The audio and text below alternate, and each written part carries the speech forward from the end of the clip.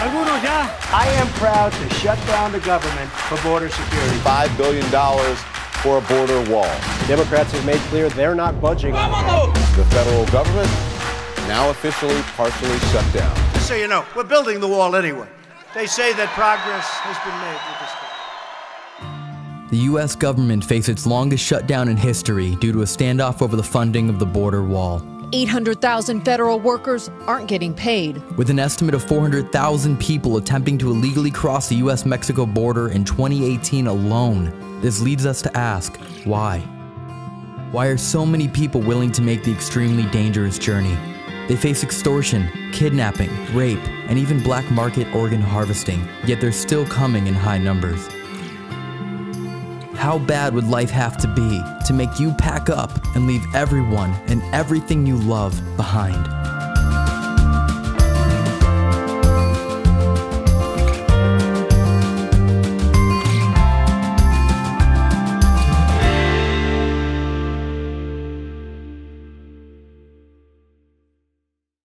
Clothing, socks, anything like that? Also, it's possible like underwear, socks, okay. Especially men, socks and underwear. We met with an organization called Border Angels to get a closer look at what's going on. Border Angels is a migrants' rights organization that runs a shelter in Tijuana, Mexico for deported migrants. They're also well known for dropping water in the desert along common migration paths. In order to get a better understanding of what it's really like for migrants on the ground level, we went down to their shelter in Tijuana. We are with Hugo from Border Angels, and he's going to be showing us where we're going to be sleeping tonight. Yeah, so we are here at the Migrant Embassy, a shelter, Embajada Migrante. We are sheltering 41 migrants in total.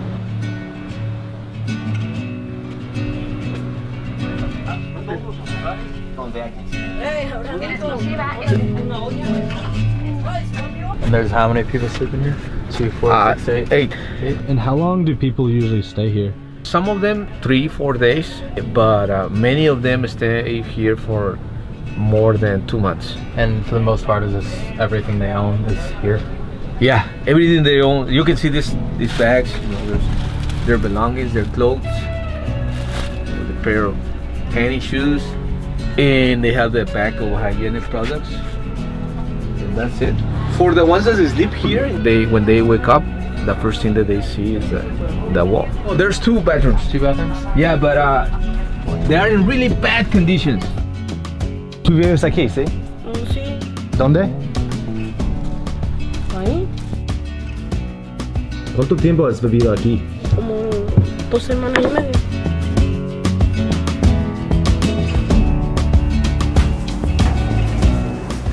This is also part of the shelter. Hola, gato, ¿ya está la cena? Oiga, les presento unos amigos. ¿Cómo estás? Alfonso, alias El Pocho, Don Jorge, y Mr. Raúl. He was deported 2 years ago. The first time that he tried to cross the border, he got a one month sentence. He was in a detention center for 1 month. The only reason that he was deported because he went to pay a ticket, and then he was caught by ICE. He has tried to cross the border for 5 times. Yeah. And all the time he had been caught. Even the border patrol agents have said to him, you know, because you know he tells his story that he has his wife and kids in the States, and he said that even the border patrol agents say, hey, just keep trying. We're gonna try to stop you. Yeah. You have to try to make it. In the case of the ones who are just deported without kind of a tough issue, they say, keep trying. The downstairs rooms were full, so we went upstairs, where some people sleep in closets. Even those were full. We decided to take our sleeping bags and set up on the roof. Since Hugo warned us it was a foggy night and migrants were planning on crossing, we decided to keep our cameras ready. In the morning, we had to start a series of interviews that would truly wrench our hearts and bring us awareness of dangers that we had only heard about from afar.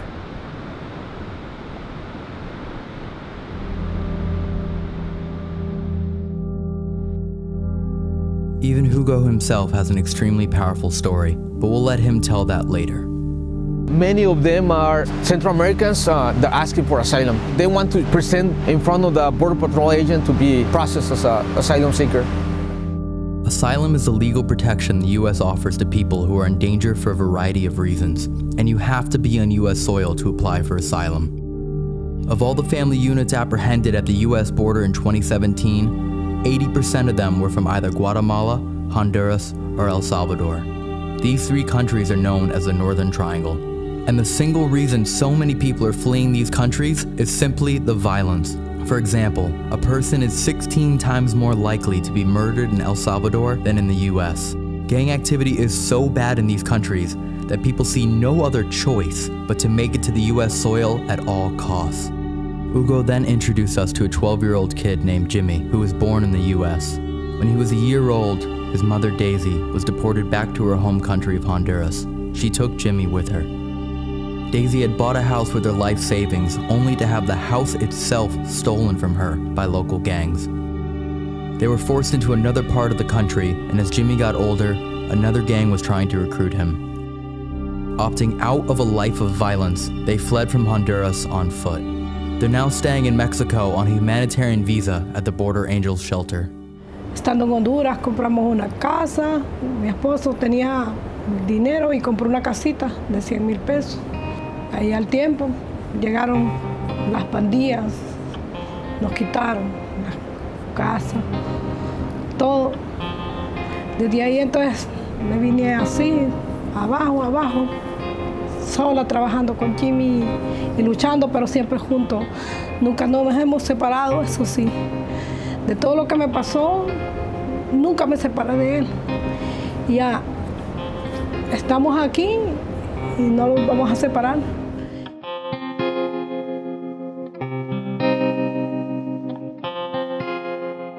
Jimmy, él es ciudadano americano.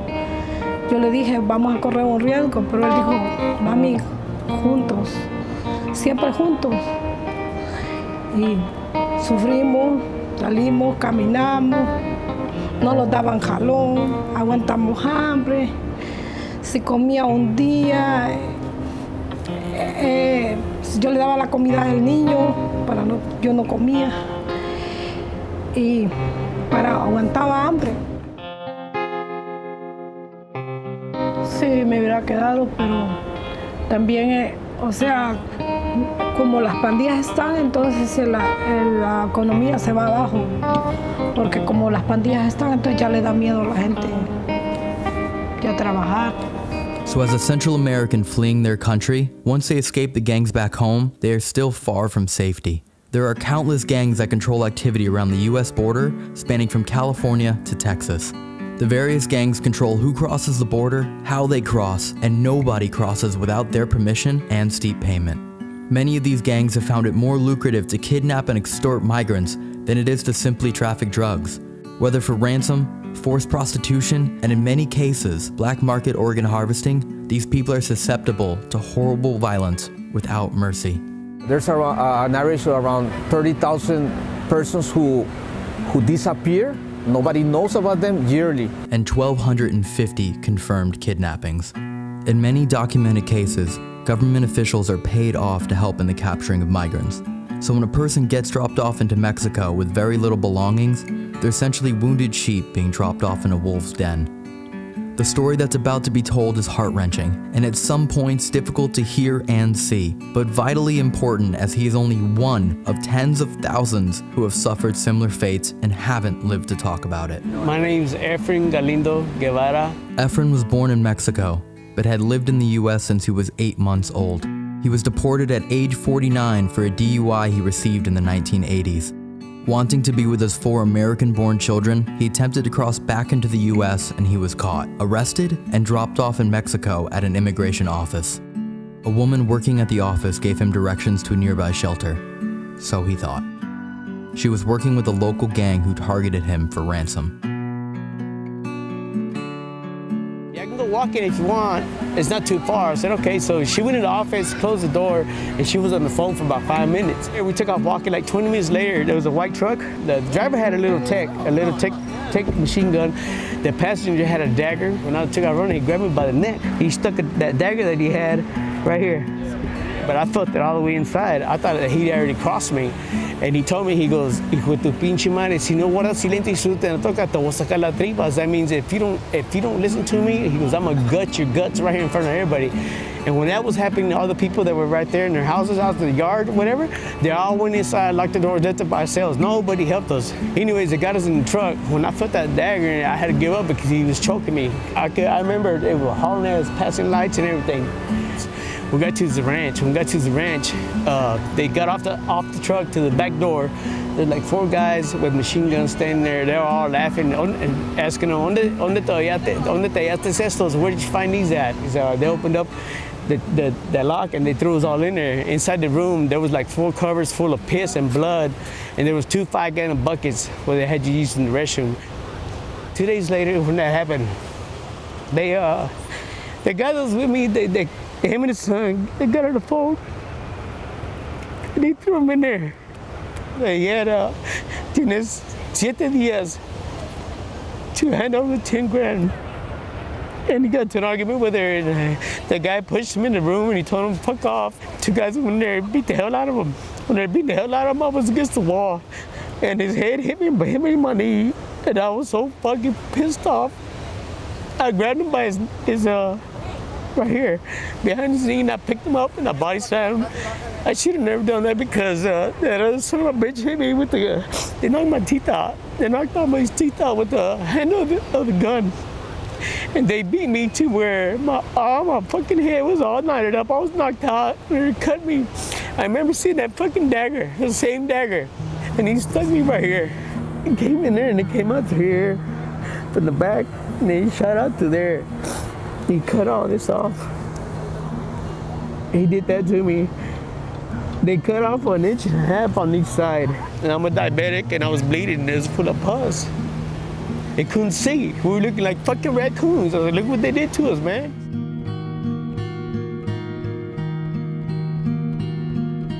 He goes, deténle las piernas. That means hold his legs. And he bent his arm. Bent it all the way to the back. He bent it above my neck in the back and he sliced all my muscle off. I got my muscle missing from here. That's what it did to me. And like on the 5th day, it was my turn to make my phone call to call my family. I said, I can't get up. I said, look what y'all did to me. I couldn't even talk because my mouth, my lips were all cut up. And they broke this damn leg right here. They stomped on my leg and they broke my leg, my knee. I couldn't get up and this other sorry son of a bitch came back in there. He grabbed the knife and he stabbed me like 4 or 5 times.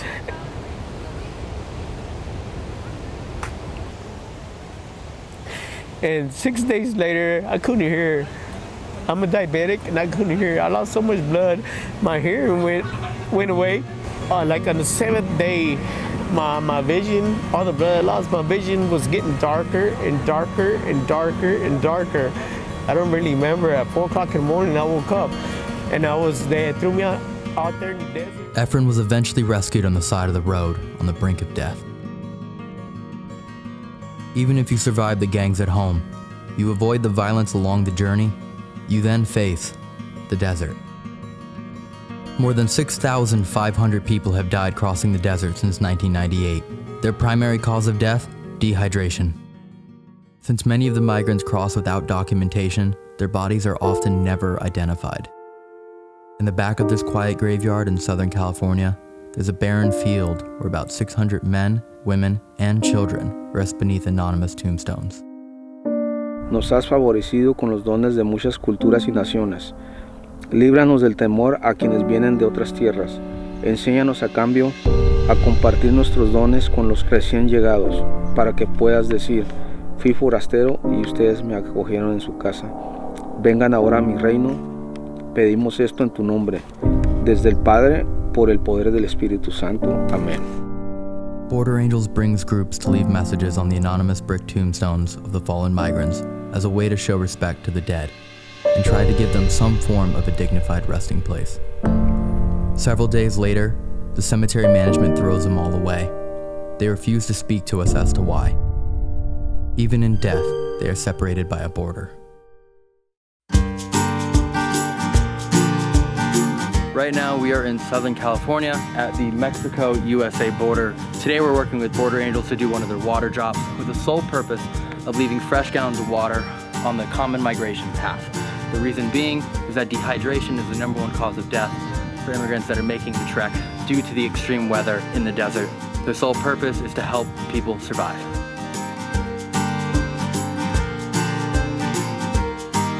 I remember one time when I was with Bill O'Reilly on his show, he said, "You're aiding and abetting." And I go, "Bill, I've been doing this for more than 30 years. And I can guarantee you that not one person has crossed in the desert for the water. They're crossing simply because they're trying to have some sort of a life." La verdad es que allá te pagan por hora, ganas mejor, vives mejor. Traté de aventarme por aquí y me rompí un tobillo y el otro me lo astillé. Pero te digo que no me quito la idea de volver a regresar. A mí me gustaría decir que emigré de mi país porque hay mucha delincuencia y allá mucho sufre uno, muchos niños andan en la calle y allá en Estados Unidos es muy racista y la gente solo va porque quiere tener un mejor futuro para sus hijos, para poder trabajar, tener sus cosas. The wall doesn't stop anything. It takes 15 seconds to jump over that wall.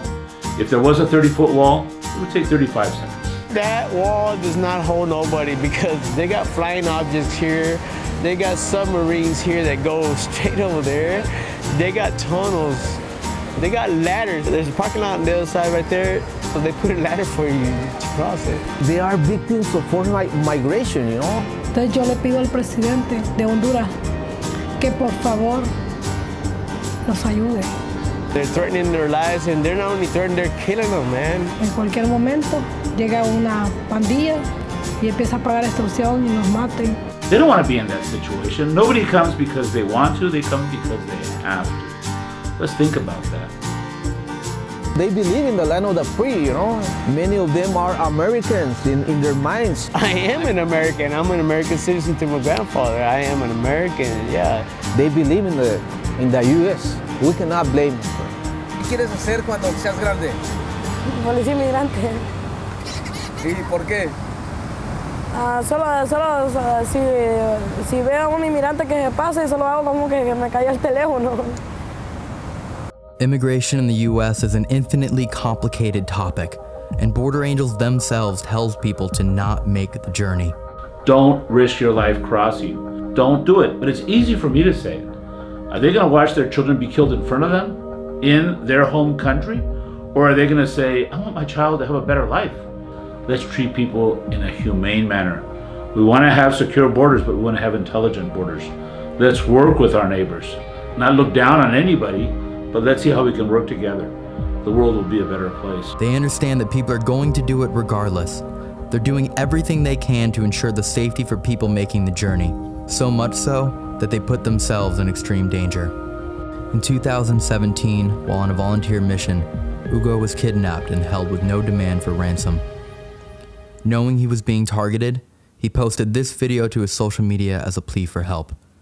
Hugo was kidnapped shortly after posting this video. Necesito ayuda, estoy aquí con muy poco dinero, no me quieren agarrar dólares y fui agredido por un grupo de criminales.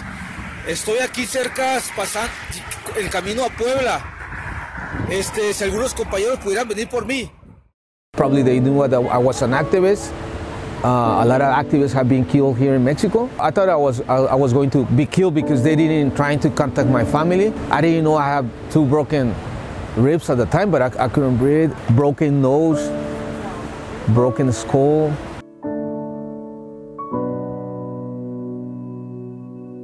I couldn't articulate well. People just thought that I was drunk. I couldn't find a way to be in contact with my loved ones because I didn't have money. A good Samaritan was able to believe in my story, and he called my family, and I was found.